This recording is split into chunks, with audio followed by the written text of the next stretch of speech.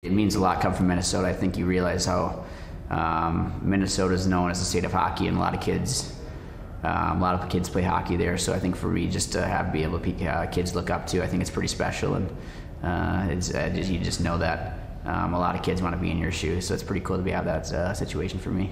I take a lot of pride in it. It's something I didn't really realize until I got here, that how special it is, and how lucky I am to be able to put on that sweater and go out there and play in front of these fans, and for my home state. So it's been amazing.